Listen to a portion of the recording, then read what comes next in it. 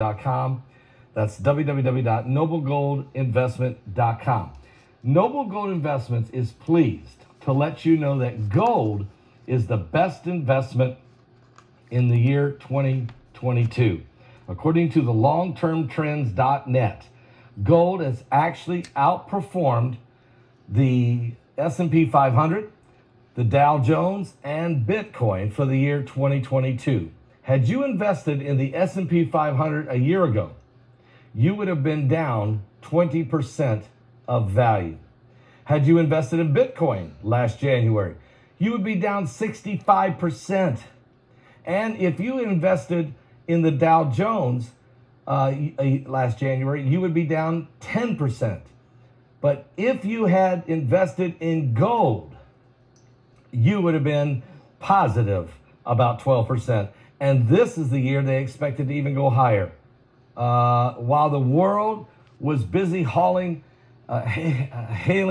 after other assets as the real hedge, gold and silver are the only assets that would have protected your wealth. So join the thousands of others by opening a gold IRA or silver IRA with noblegoldinvestment.com. That's www.noblegoldinvestment.com.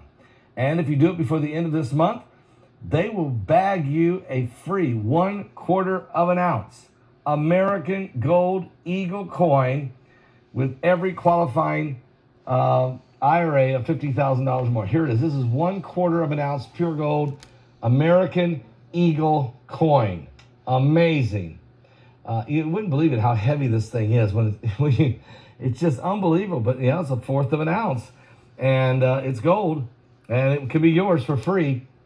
So while you're investing, you're rolling over that 401k or investing some of your savings into gold IRA, protecting your money, actually, and it will grow, it will expand. You will grow your money instead of losing it in these other areas that's been happening to the people for some time now. All right.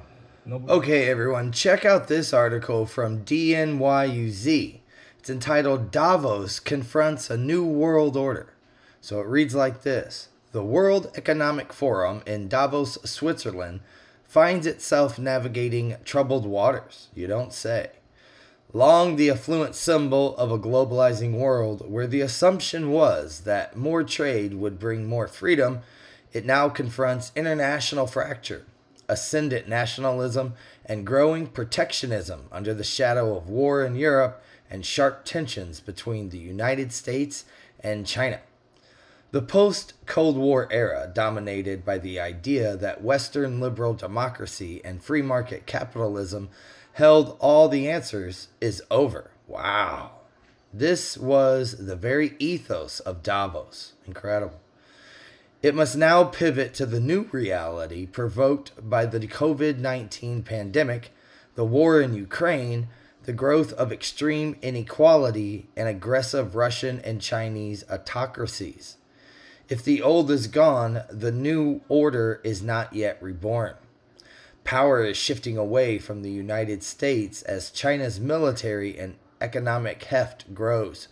But the shape of an alternative international system is still unclear, the article reads.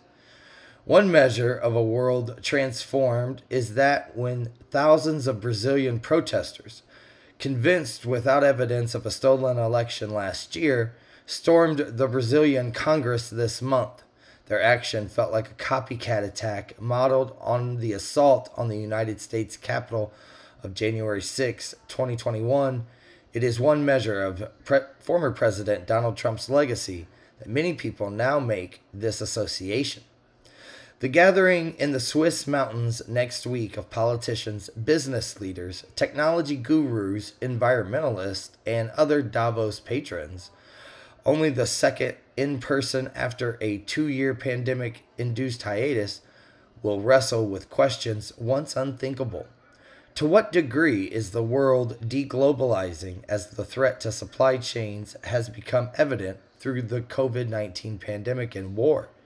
Is it possible to end the trench warfare in Europe that has already taken tens of thousands of Ukrainian and Russian lives and led to talk, far-fetched but insistent, of possible nuclear Armageddon?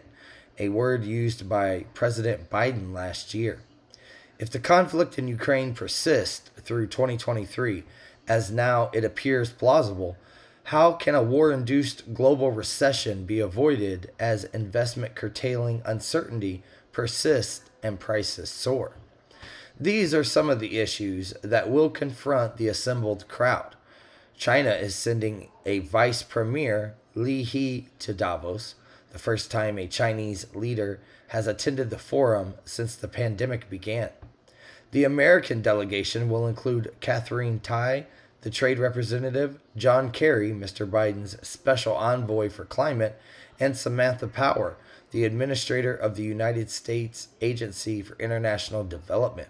Also, Vladimir Zelensky, the Ukrainian president, has indicated that he will attend, although whether that's through a video link or in person is still unclear. Wow, incredible. So guys, that's only part of the article.